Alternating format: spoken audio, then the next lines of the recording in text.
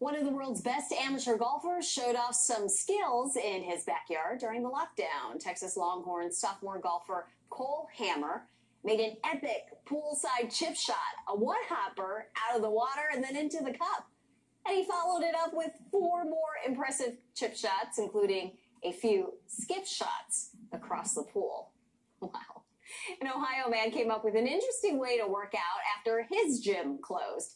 Zachary Skidmore created what he is calling a lumberjacked gym.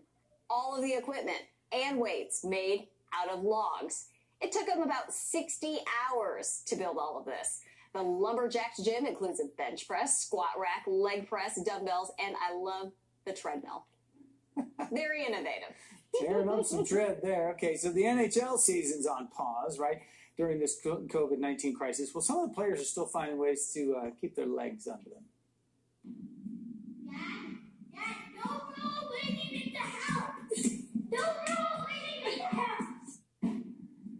Yeah, Dad, no rollerblading in the house. That is Pittsburgh Penguins forward Patrick Marleau just gliding through his house, young son trailing behind, telling him, "You can't be rollerblading in the house, Dad." Marleau's wife caught all the action on camera and posted on Twitter. It's Marleau's 22nd NHL season, so he can do what he wants, apparently, but not preaching what he tells his kid, obviously.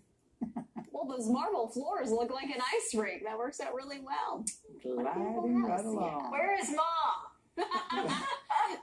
Taking the video, I I guess. tell you. Elizabeth, you rollerblading in your house? So. No, but sometimes there is skateboarding in my house. I'm like, stop, no skateboarding in the house. So, yeah, my house isn't quite as big as that one.